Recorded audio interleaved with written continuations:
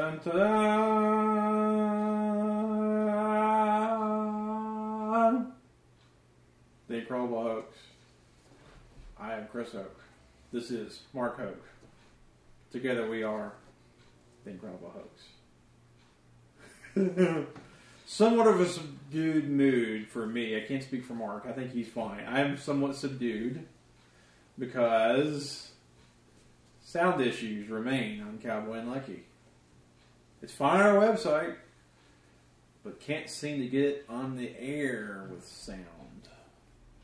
So we spend all day working on that again, and again, and again, and again, and again. And we have a solution, but I would have told you that last week. So until it actually airs with audio, I'm not going to say we have a solution. Right. I'm just saying we worked on it. And, you know, I know you're redoubling your efforts.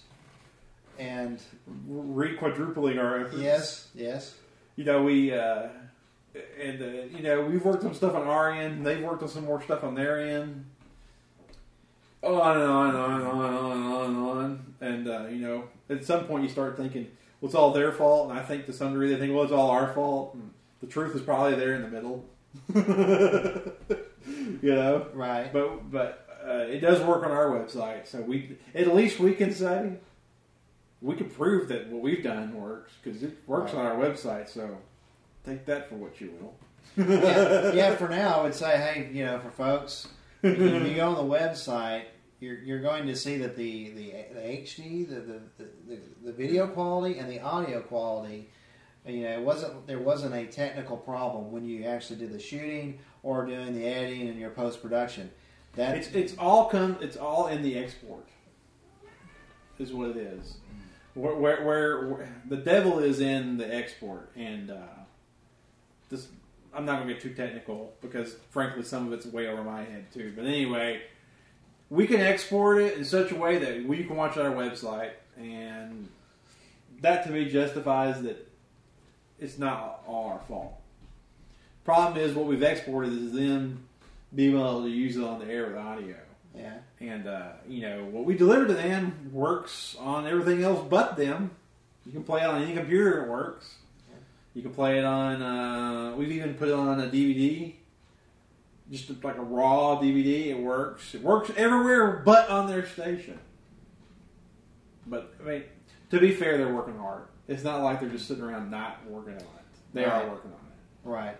So, I'm just sort of defeated right now.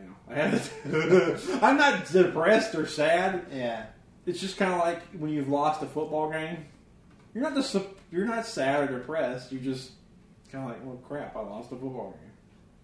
Well, you know, that's how I feel.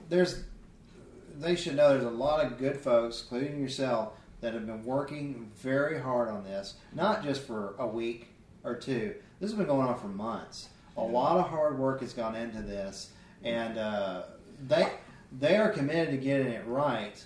And they have also the relationship with the network, and they're trying to get it right as well. So to put a time stamp on it, I wrote the first script, I think, back in April of 2010. Mm-hmm. Now, they actually shot the first pilot that never got used before I ever come on. So this, and then of course you're taking the Cowboy and Lucky movie and everything else. Mm-hmm. But this series here is every bit of a year in development and work by some people, not all, by some people, lots of people. Yeah. So, but yeah, if I could offer one thing, I would just say, hey, beg your patience for this process because it's going to get resolved and it's going to get fixed eventually. So, but nevertheless, they can watch it on our website.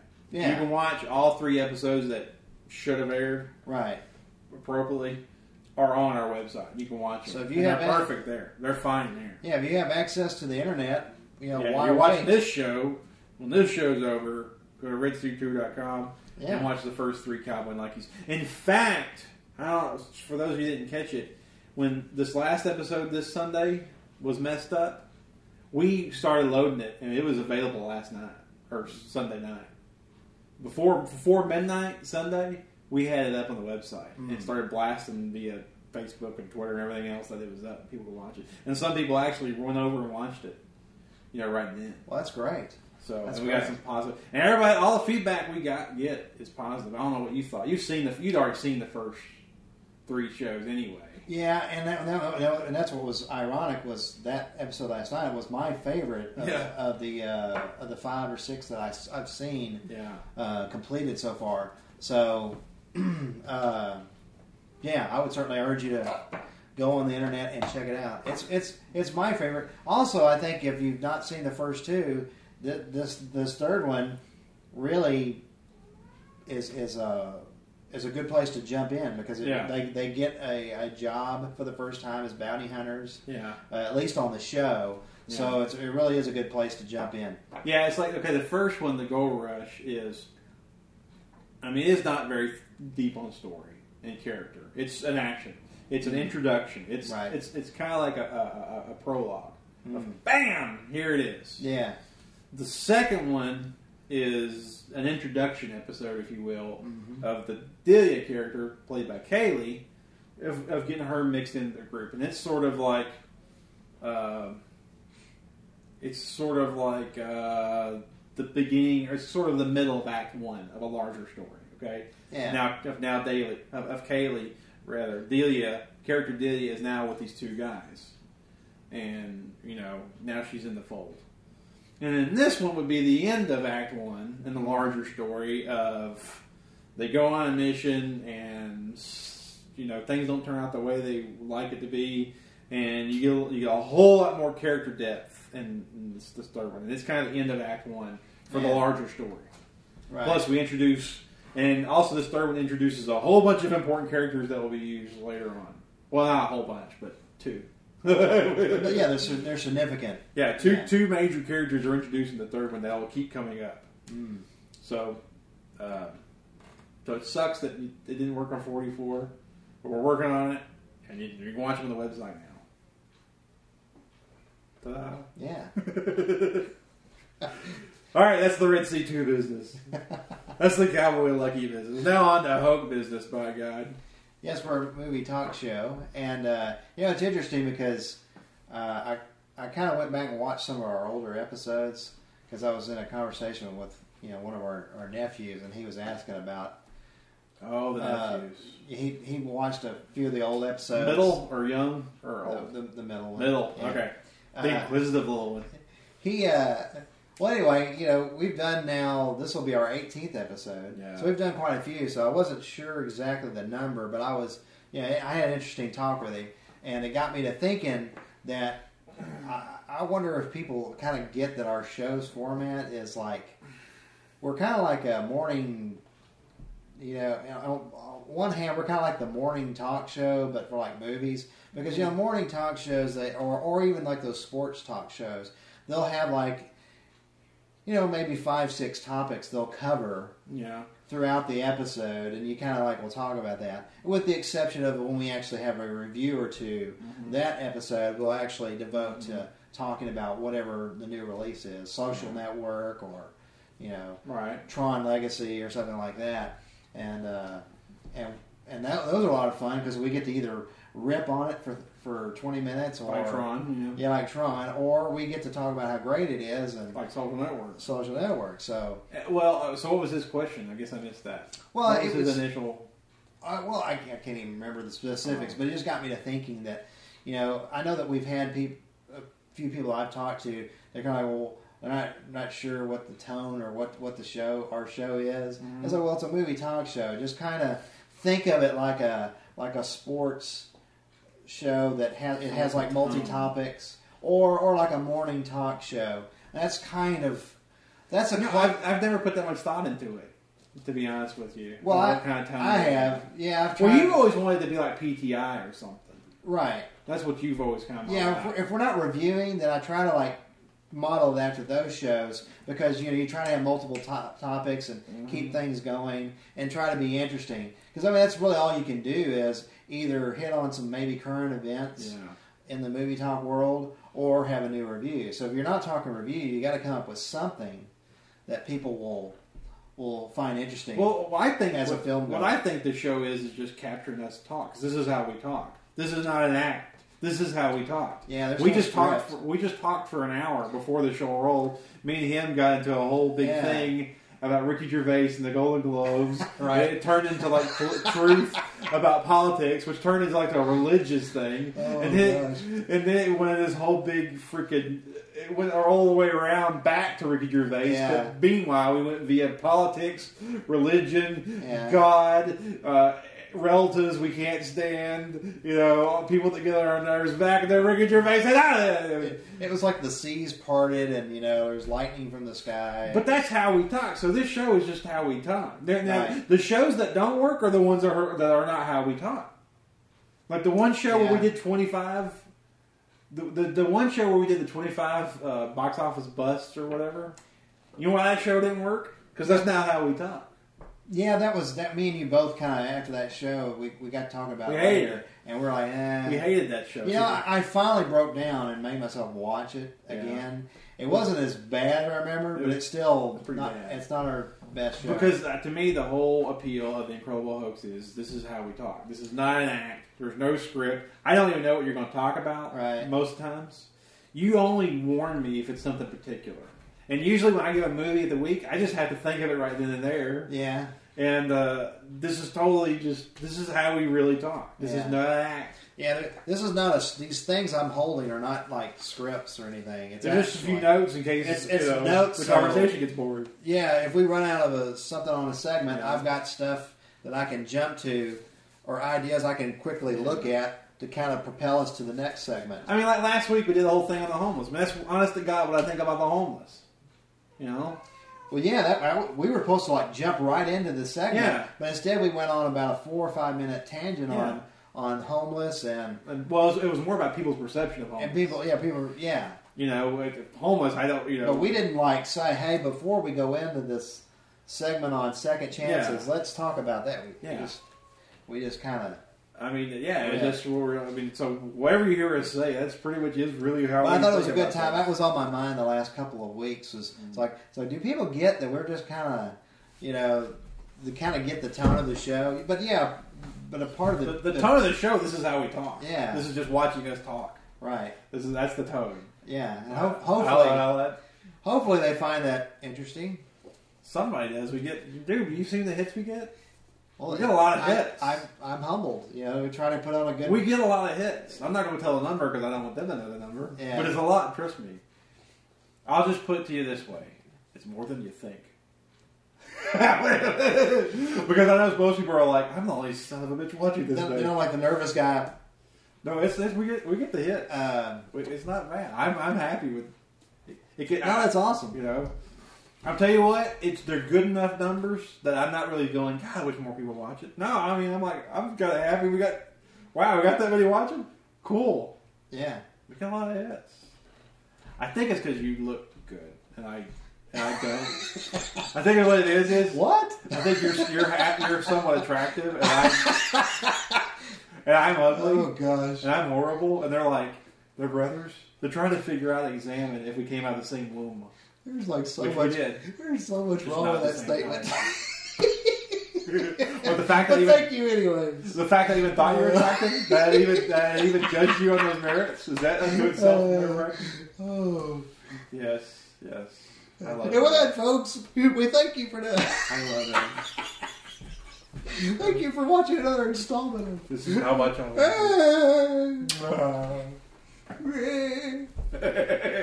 Man rape. So after that public display section, where do we go from here? I have a fun quiz. Well, okay, for us to do. And I want to do that, but one thing. Yes. I was on the morning show. Well, I'm on the morning show. Chris and Russ and Steph, that morning show. I'm now a regular on that now. Oh, you got pulled in there? Yeah, I'm a regular on that now. I just sit there and I basically just BS with the people online. Well, the last one I watched was just the three, so they pulled you in, huh?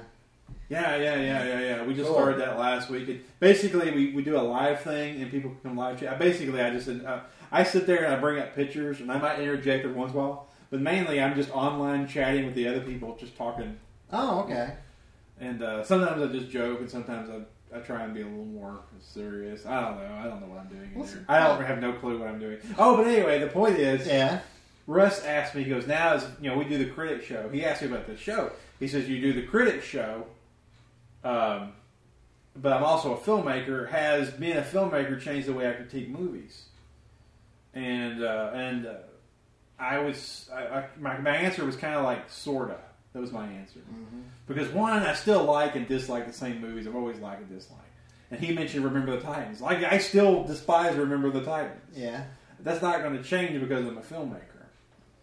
But on the other hand, Michael Bay the person, I think is probably a good guy. I'm not judging him as a person. I'm not judging anybody we talk about on the show. I'm not judging. Yeah, they're not. It's nothing personal. Yeah, Remember the Titans. I think everybody behind it, Denzel, I'm sure is a great guy and everything else. And we've said before, when we go to a movie, we don't want it to be bad. I want it to be good. We want it to be good. So that's one thing I will put out there. We don't misconstrue our criticisms of movies for criticisms of people. Right. And so I say it to say Michael Bay. I despise his style. I absolutely despise Michael Bay's style. There's a special place in movie jail that he deserves to spend some time in for his style. Michael Bay, the guy, I'm sure is fine. I'd love to meet the guy and debate him or just kiss his ass for a little bit. I don't know. Anyway, I despise his style. It's horrible. It's horrible. He's butchered Transformers. That movie, The Rock, is unwatchable to me. Armageddon is just, oh my god. The one movie of his I probably liked the most was probably Bad Boys 2 and The Island. Those I thought were okay, but he tended to tone it down some in those. Yeah.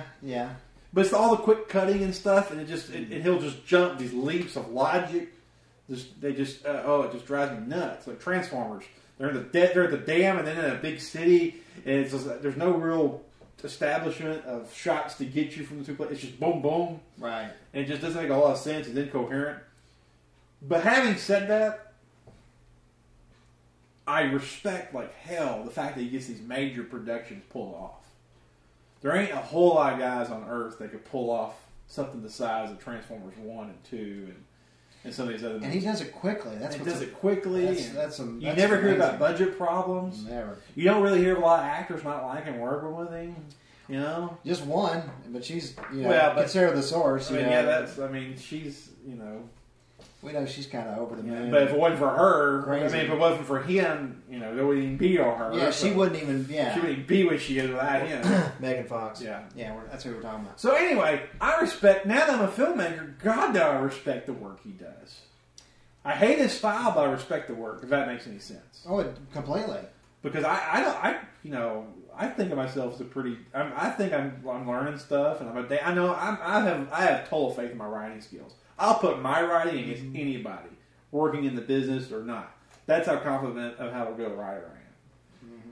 But as a director, man, I got a lot to learn. I'm good at managing people, but I got a lot to learn. I couldn't pull off Transformers. I don't know anybody personally that could pull off Transformers. I think you got to have some moxie and some skills. And so I have a deep respect for Michael Bay. Yeah. So having said that, you've been around me now, getting into this business, and you're kind of come along with it. How's all this affected your criticism of the movie? How's it affected me? Yeah. Oh, wow. Because I've been a little more involved with it all now. But now you're kind of you've been on the fringes looking in. You hear me tell stories, but now you're starting to kind of get into it. Now, what do you think? Well, I guess truthfully, the only place where for me it's affected me where I'm not as critical is to do with the marketing and the selling. I get you.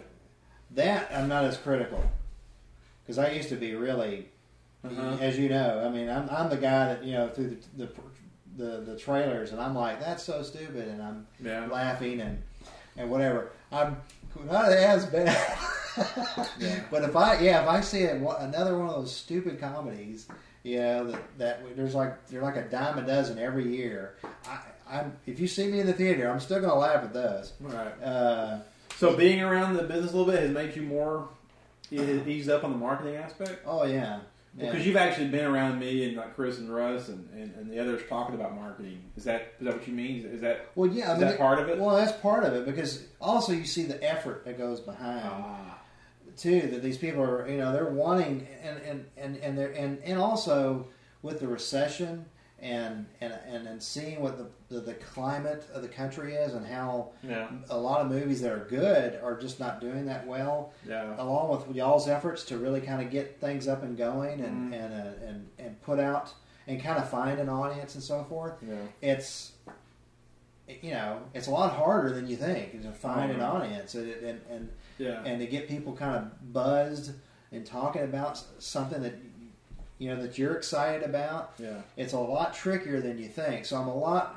I used to be very. Actually, it's still written here. I had written a thing to do a segment on movie trailers with annoying trends. Well, we never got to that because it was kind of like that was something I wrote. I think on either the second or third episode. This was early during Incredible Hoax that I wrote this as a segment idea, and we've never gotten to that. And probably won't now because I'm so more. I'm like, well, I kind of see that there are challenges to find an audience. But as far as an actual story and the film itself, I'm still just as critical as I was a year ago. And I don't think that should or could. It shouldn't change. Yeah. I mean, my tastes are the same. I'm never going to like musicals. As much as I get into this business, I'm never going to like musicals. Right. It just ain't in me to like it. And I'm not going to get on board with horror. Right. 99% of horror movies are all retread of the same idea. Yeah. It just bores me. Right. So I have a deeper respect for instance, the movie Grown Ups, Adam Sandler Grown Ups. Horrible movie. Oh, have you seen that one? No, not yet. Don't get in no hurry. Horrible. It's absolutely atrocious. Do you know that the one thing I do know about that movie is it beat Night and Day at the box office?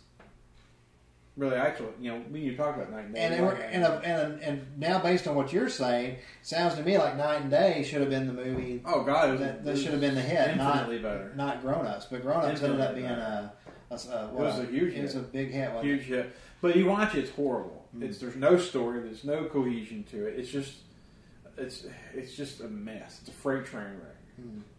It's just there's no plot whatsoever. No, your basic story structure is out the window. It's just a bunch of stars who are kind of friends and somehow got the budget together to be able to work on a movie together. And how they ever talked Salma Hayek into doing it, I'll never know. How they got what's that other chick name? What's the chick from History of Violence? Maria Bello? Yeah. She's in it. Maria Bello? Really? Because she's a hardcore actress, man. Yeah. She don't mess around. She does usually some serious stuff. Right. She's in it. Well, that's why I was shocked when she did Mummy 3, because she replaced Rachel Weisz. Forgot about that. And I was like, because Maria Bello, how'd you pull that off? She does some tough stuff usually. Yeah. And she's in it, and I'm like, I don't know how they got talk these people into this, but okay. And I remember watching it in the theater, thinking, you know what, this is horrible, but I'm glad this crew got this work. That's honest to God. I was like, all the people that worked on this now, I was like, man, I'm sure glad they got this gig. That was the only thing redeemable in it, was that it paid some crew people. I see what you're saying. It's like, the it movie was a job for somebody. It was a job for somebody, but the story and it had the product was horrible. No redeeming value in that. The only redeeming value about the whole thing was it gave some people a job for how long it took to make it, 6 months to whatever. And so, that was. And I wouldn't have thought that before I got into filmmaking. I would have thought this is just a piece of crap. Shame on y'all. Shame on you. But now I see the other side. And I think to be fair, to kind of add one final note is films that have like really small budgets. I think I'm going to be from now on. I think a lot easier on them too, because I understand if you're working off in this day and age, and you film something with like a $5 million budget. And it ends up being something that has a really big feel to it. That's going to be impressive. I mean, The Fighter, the budget was $11 million. Yeah. Now you think about that. They got Amy Adams, Christian Bale, and Mark Wahlberg. These people had to love the script. How much was it? It was $11 million budget to do The Fighter. Yeah. They had to all take cuts. Massive cuts. Look at the horsepower in that movie, too. Yeah, and all of them are giving these tour de force performances. So... But I mean, but that's just the thing. I mean, in a small budget, you're so limited, and you don't have the luxury of time, and you have to. It's just you have a lot of obstacles in your way as well. So I think from now on, I think movies that are, if I know that their budget is small, I'm probably going to be a little easier too. Well, yeah, because in Cowboy and Lucky, you know what our budget is? Yeah. 0, none. I mean, other than what we spent to feed, when we would do lunch, so sometimes we didn't even have to have meals. Yeah. We would just meet, shoot, and leave. Right. Sometimes we were there all day. We had to, feed people. That's about it. Right.